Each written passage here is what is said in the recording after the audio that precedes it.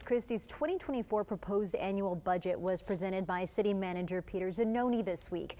That includes positions for additional police officers, funding for equipment, and support for a new police academy. CCPD also has the city's commitment for new substations across the community.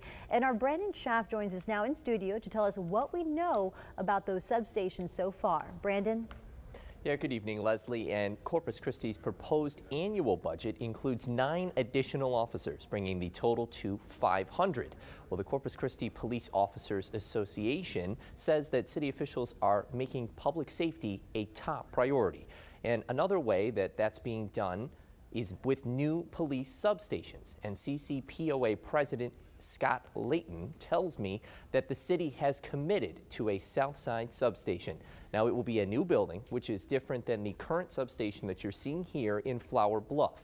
The one in Flower Bluff was a building that CCPD was previously in and shared before it was remodeled into what it is now. And Layton says that it can help recruit new officers to work for CCPD.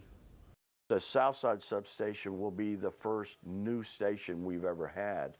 And then there is a commitment to do a Cal Allen type station, or candidates will come in and see, oh my gosh, we've got this brand new academy, and that does have an effect.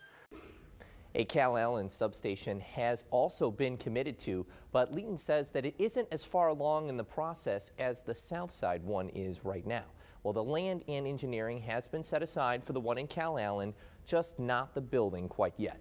And Layton also says that he's happy to see the city taking these steps to support CCPD as they keep Corpus Christi safe. And there is currently no timeline for when these substations will be opened, but we will continue to provide those updates right here on 3 News. Leslie, Rudy, back to you. Okay, Brandon, on to politics.